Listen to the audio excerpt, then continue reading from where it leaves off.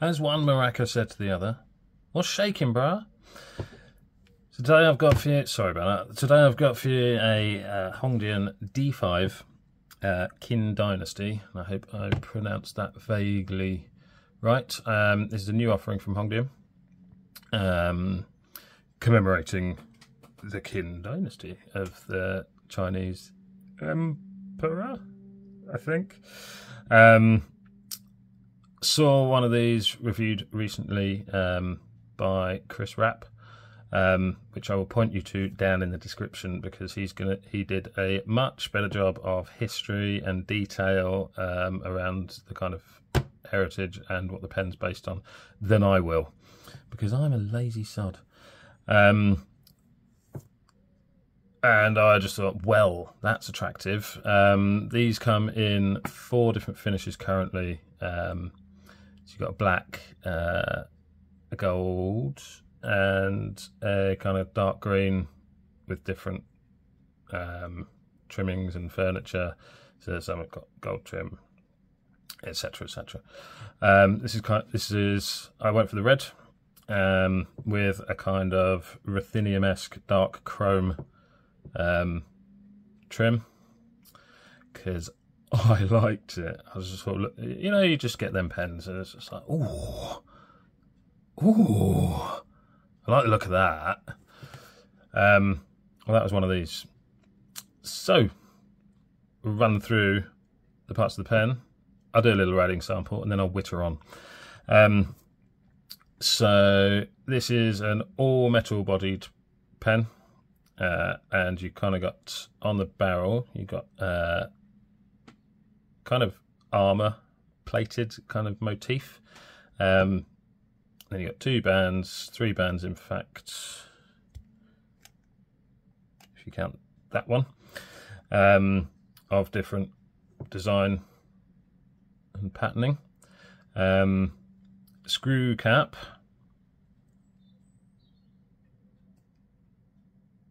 Sorry, just had a brain fade. I'm going to do the clip first because I'm an idiot. Quite stiff, but usable. You don't have to get a crowbar in there or anything like that. You've got these lovely patterning on the cap, that kind of dark chrome finished overlay. So you can see just the difference in height. I'm going to try and stop saying I do apologise. Yes, that's overlaid the top, so you've got that kind of textured finish there. Top finial has a design on it, kind of like a baby teddy bear with a horn. Yeah, bear horn. No, it doesn't sound good, does it? Then you got another symbol on the piston turning knob finial on the back end. As I say, if you want any of these symbols deciphered, I recommend the Chris Rapp's review that I will post a link to down below, because I don't want to just rip off what he's said.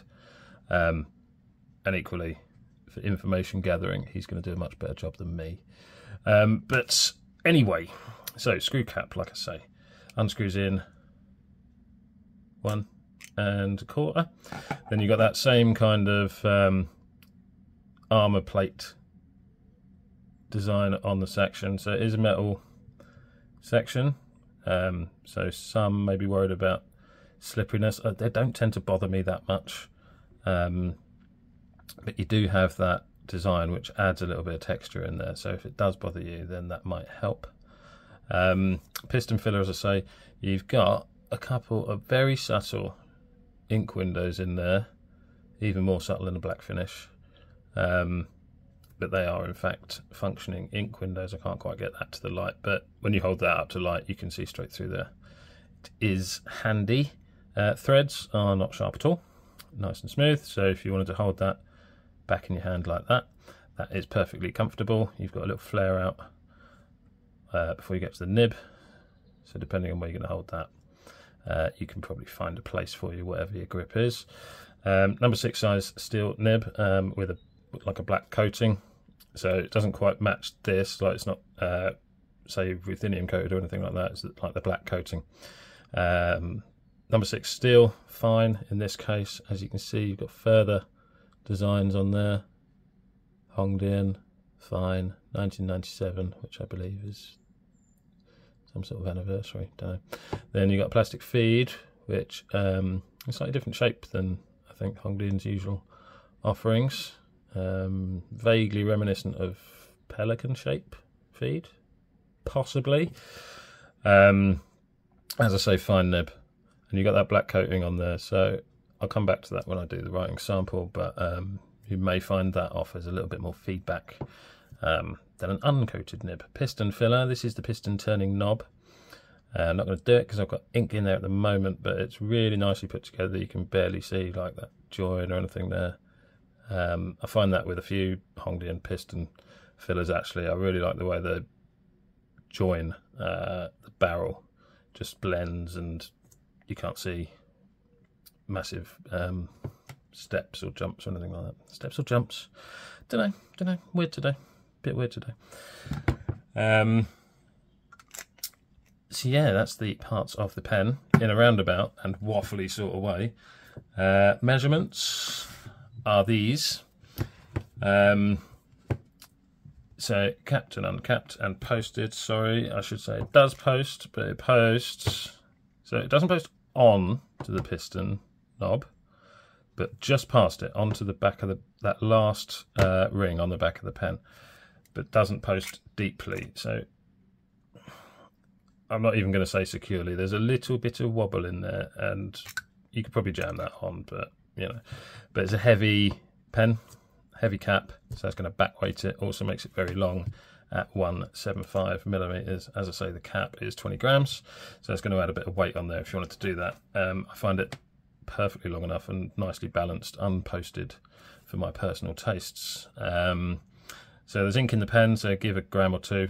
In the weights, barrel about 14 mil, pretty straight until you get to the piston turning knob, obviously slightly recessed there, and the section is about 10, going about 11, sorry, tapering in slightly to 10 and then flaring back out before you get to the nib.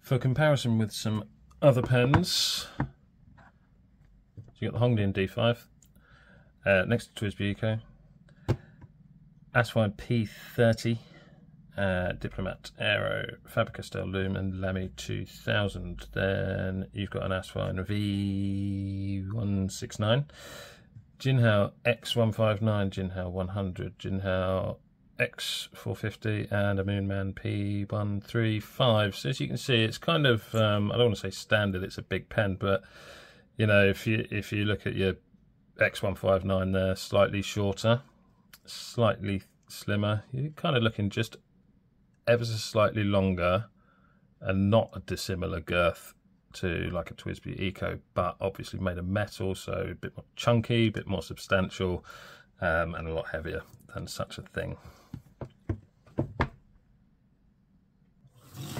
Let's check out the writing experience.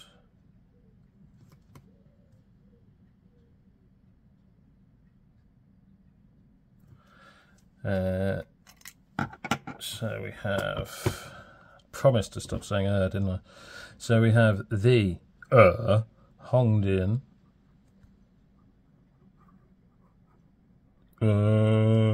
D5.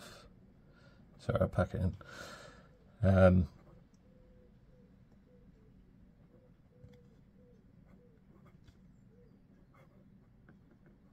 Qin Dynasty in a fine steel nib in this case. Ink in here is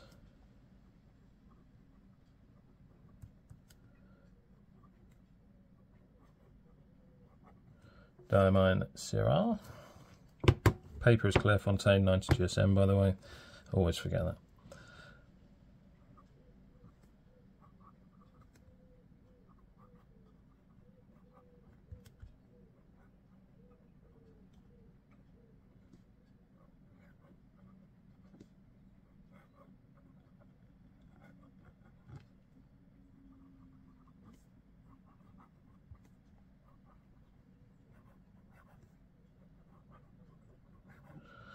So I don't know if you picked it up, but as I mentioned, you can hear just a bit more feedback because of that black coating on the nib.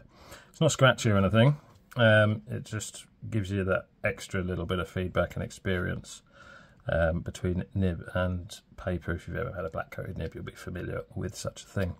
It's not unpleasant, just something to be aware of, and generally over time the black coating will wear off the tipping with it, months of use, etc, etc. But yeah, decent flow there. Try it quick.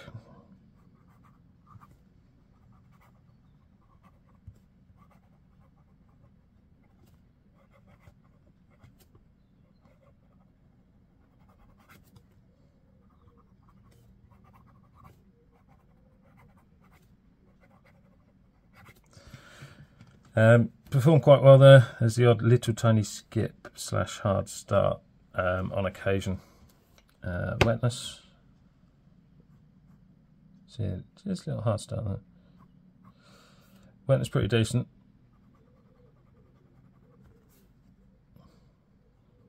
Bear in mind this is a fine nib, so it's not a bad performance at all. Line variation.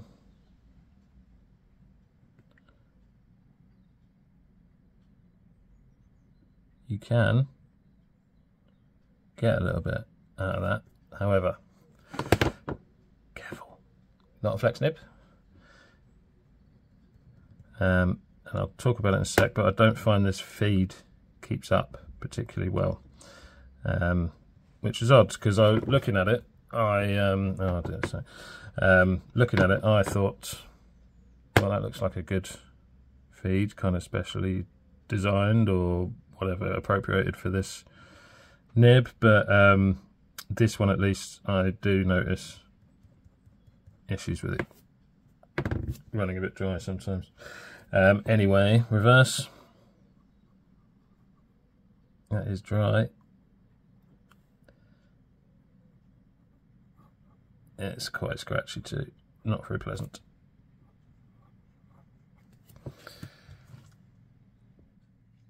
So yeah, as I say, it's performed quite well there. What I do find is after, I don't know, I don't want to say extensive use, but after a page or two even, I mean, you can see it's drying up a little bit there, but after a page or two it does get a bit, quite a bit drier than this, to the point where sometimes I've actually had it dry up. I mean, obviously it's not a flex nib and you shouldn't really be pushing it too far, but I'm just doing that to get the flow through a little bit. So I found it a little bit inconsistent. Whether or not that's due to the fact that it just needs a jolly good flush or clean, there might be something just stuck in the feed, bit of residue or something. Maybe open the tines up a little bit. This is straight out the box, I haven't done anything to it. So I mean, you're not getting much gap between those tines.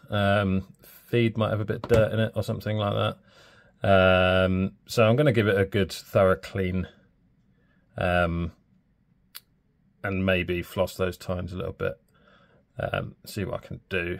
So I don't think it's unfixable, but just full disclosure, I do have a few issues with this, which does spoil my overall out of the box enjoyment, because this is one I was quite excited about, so I ended up being a tiny bit disappointed. I was aware that the black nib might offer a different type of feedback, prepared for that, but I do find it can dry up. You get a little bit of starvation in the feed there, but might just be the case that it needs a really thorough flush. We'll see about that. Okay, so it didn't come in a box, just came in little, plastic pen sleeve of the, sometimes referred to as a pen condom, that sort of thing. It did come with a wrench to remove the piston, but as noted in Chris's review, which I'm going to put down there, it doesn't fit. If you open up the piston knob. It's one with like a little hook thingies. I've stupidly left it somewhere else, but it doesn't quite fit in. So yeah, I mean, you might be able to find something that fits, but nib unit unscrews as well, so you could just syringe down there for a good flush of the inside. So what do I think? So this is one of those that I actually, oh yeah, no, I really fancy that. It's my sort of thing. I like the kind of metal and weighty, and you know, a bit of different patterning. I like the piston knob design on the Hongdian. I've got a couple more. I just really like the way it blends in to the barrel. Just a personal thing. I like the detail on this. Sorry, I forgot you've got a little symbol on the cap band there. Forgot that one. So yeah, this is covered in you know, symbol and decoration, which I won't decipher, but others will. So aesthetically, really like it. Comfort wise, really like it. Really comfortable in my hand. Good weight for me. Good overall size for me. Sits well. So you've got those ink windows there, which I like because I quite like the more subtle ink window. I don't tend to like a great big, like plain ink window. It's never particularly a deal breaker, but if I do, I like it covered up by the cap as well, which this does. So that's nice. I like the kind of armor plated design on that. That's good.